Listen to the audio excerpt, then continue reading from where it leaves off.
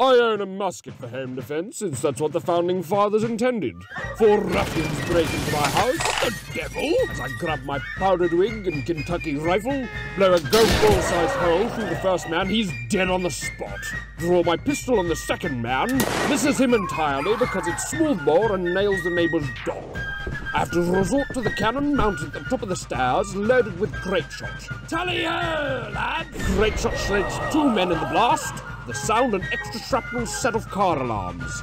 Fix bayonet and charge the last terrified rapscallion. Bleeds out, waiting on the police to arrive, since triangular bayonet wounds are impossible to stitch up. Ah, just as the Founding Fathers intended.